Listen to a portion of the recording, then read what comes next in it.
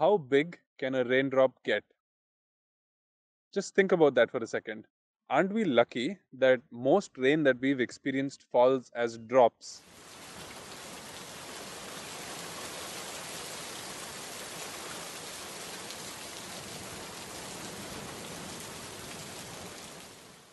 And not like this?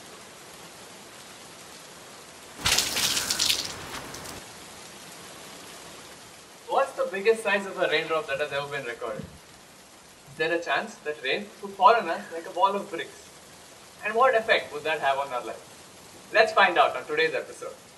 Hi, I'm Nikhilesh, And I'm Kushal. and we're the two broke scientists.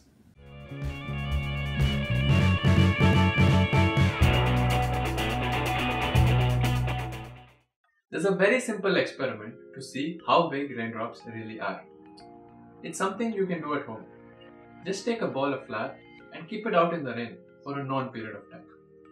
The size of the pellets that form roughly correspond to the size of the raindrops.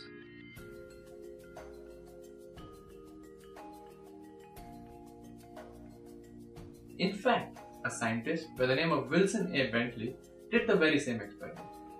It was a controlled experiment which was then published in a scientific article. What he found was a distribution. To understand this, we will first have to go back to some primary school physics. Does the name water cycle ring a bell? Something we learnt in school about how water evaporates from the surface of the earth, rises up into the atmosphere, condenses, and then falls back down as rain? Well, as it turns out, there's a little bit more to that story. When water evaporates, it forms water vapor, which starts rising into the atmosphere. Now, as the altitude increases and the temperature decreases, the dew point of this water vapor is reached and it starts condensing. But there's a small challenge here. For the water vapor in air to condense into droplets, it needs a trigger. Basically, something that acts as a nucleus around which the water vapor can condense. These triggers can be different things, from small dust particles to other solid particles that are floating around in the atmosphere. And these triggers are called cloud condensation nuclei. When a lot of these condensed particles form, they make a cloud. But we usually don't see the same type of cloud everywhere in the sky. The variations of clouds we see are dependent on the altitude at which they exist and whether they're consisting of water or ice.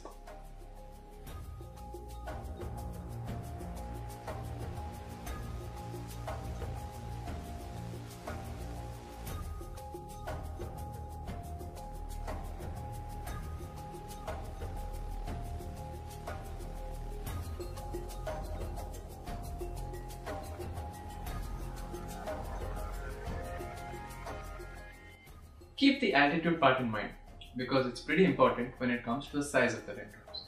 On an interesting side note, have you ever wondered why, when it rains, the clouds are usually dark and grey, but white usually? Let us know in the comments what you think is the reasoning behind this. So we've established that clouds are an accumulation of many droplets of water. But not all clouds are capable of producing rain. Isn't water denser than air? Then how do clouds stay up in the air? The answer to that question is twofold. We told you that water droplets form around these cloud condensation nuclei, but what we didn't tell you was the size of these CCNs and the size of the water droplets that form around them. On average, the size of a cloud condensation nuclei is 0.0002 millimeters. That is absolutely tiny. The size of a water droplet that forms around these CCNs is about 100 times bigger, so 0.02 millimeters, which is still very tiny. For reference, the average size of a droplet that, say, forms around the outside of a cold beverage is about 5 or 6 millimeters. So we established that these droplets are absolutely tiny, but they're still heavier than air, and that means that they fall. There are two forces that act on a falling object, gravity and air resistance. When cloud droplets smaller than 40 micrometers starts to fall, they experience something called a Stokes drag. And as the velocity starts increasing, so does the drag. At one point, the droplet reaches its terminal velocity, meaning the drag force balances out the gravitational force and the drop stops accelerating. The terminal velocity of a drop of radius 0.01 millimeters is about 0.012 meter per second. What this means is a cloud at an altitude of 5 kilometers takes about 5 days to fall down to the ground. This, coupled with the natural updraft, makes sure that the cloud stays up in the sky. This brings up an interesting point. It's now clear that the water droplets in the clouds cannot themselves fall as rain. For that to happen, the terminal velocity should be higher, and these raindrops should be able to resist the updraft and convection in the atmosphere. And that can only happen if the average raindrop is much bigger than the average cloud droplet. There are many different theories as to how cloud droplets grow in size before falling as rain. Two of these theories are well accepted. One, the collision-coalescence theory, and two, the ice phase process. For the cloud droplets to become big enough to fall, pure condensation can't do the trick. Simple calculations shows that pure condensation is far too slow for the droplets to become bigger. From a volumetric view, it takes around 1 million cloud droplets of 10 micrometer radius to combine together to make one single raindrop. This would take ages if it were done naturally, and this is where the collision-coalescence theory comes in. The collision-coalescence theory is just as it sounds. As droplets start falling, they collide with other droplets, and some of these collisions lead to coalescence, which means bigger droplets, which means higher terminal velocity, more collisions, more coalescence, bigger droplets, a higher terminal velocity, and well, you get the point. The total amount of liquid water inside a cloud, as well as the amount of time that a liquid droplet spends inside a cloud, influences how large it can grow through the collision-coalescence process. Obviously, the cloud height is a factor here, but it's a bit more complicated than that. Rising motion in a cloud tends to slow the downward speed of a falling droplet, which means that it can spend more time in a cloud droplet, meaning that it can grow bigger through this process. Remember the different types of clouds that we talked about? On the one hand, we have deep cumulus clouds with large convective updrafts.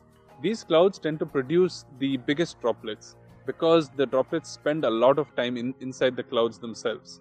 On the other hand, we have stratus clouds, which are typically not as thick and have very weak convective updrafts. The water droplets or the rain droplets that fall from these clouds are not big enough. And sometimes if the atmosphere below the clouds is moist, they might reach the ground as a light drizzle. But if it's dry below the clouds, then they might even evaporate before they reach the ground. Interestingly, although the collision-coalescence theory is very intuitive, most precipitation around the world occurs because of the second process, which is the ice phase process. The ice phase process occurs in cold clouds, or clouds where the temperature is below 0 degrees Celsius. But that's not always the case. Just like how water vapor needs cloud condensation nuclei to form cloud droplets, for ice to form, there has to be an ice nucleus. Without an ice nucleus, water droplets can remain as liquids even up to temperatures as low as -40 degrees Celsius. This is the supercooled state. Beyond -40 degrees Celsius, the water particles exist in the solid state. In the troposphere, the temperature decreases as the altitude starts increasing. This decrease in temperature means that water exists in different phases. At low elevations above freezing, these hydrometeors in the cloud exist as liquid droplets. At slightly higher altitudes and lower temperatures, they become supercooled liquid droplets. And as the altitude keeps decreasing and the temperature decreases, a mixture of both solid, which is basically ice, and liquid, supercooled liquid droplets exist.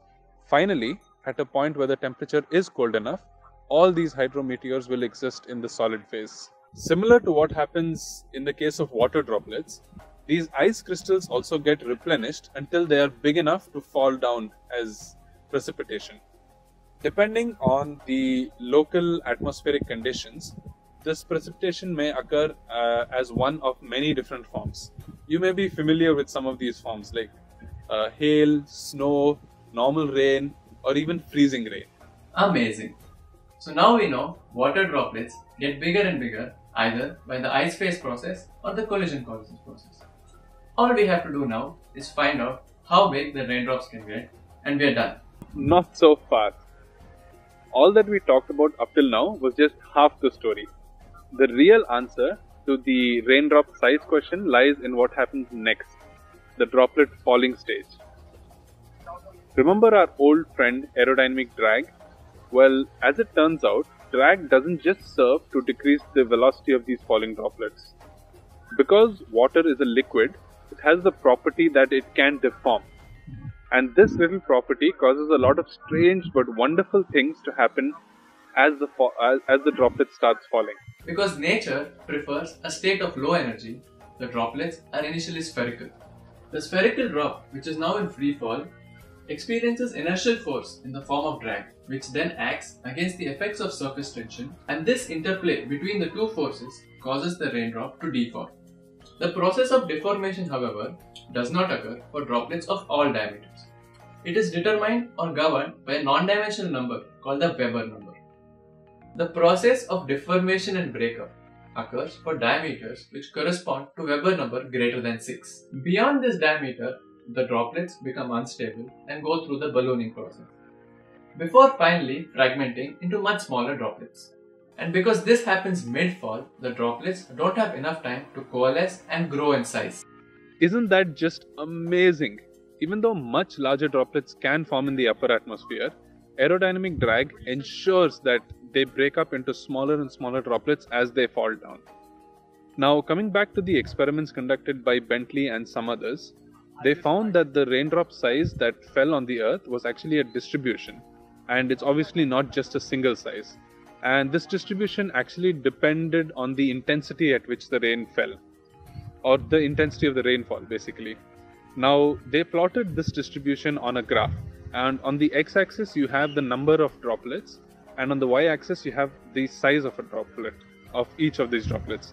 Now, this graph is a log scale graph, which basically means that there are many more number of droplets which are smaller than those which are actually bigger. Now, coming to the final answer of our whole video. The largest droplet that has ever been recorded has been found to be only about 1 centimeter in diameter. Thanks for watching. We hope you enjoyed it and gained a bit more perspective of how nature takes care of us, even though we barely pay heed. As always, don't forget to like, share, subscribe. Bye!